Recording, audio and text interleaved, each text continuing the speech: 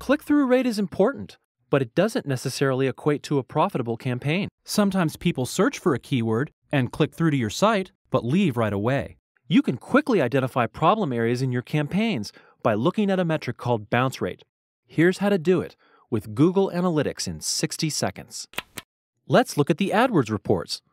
Here you can see the AdWords campaigns that bring the most traffic, and you can drill down into a particular campaign. It's easy to see which campaigns are bringing the most visitors, but more important, which campaigns are profitable. We can easily find out with a visualization called Compare to Site Average. Just click this icon. In this visualization, we can choose to sort by the metric on the left, in this case visits, and then segment by another metric which will display in relation to the site average.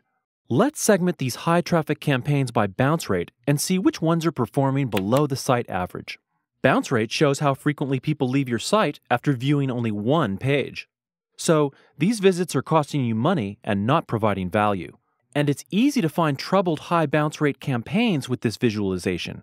Green is good and red is bad. Now we can delve further into a high bounce rate campaign and look at the ad groups and keywords that are causing bounces. That's where the fun begins. Keep drilling down for further detail.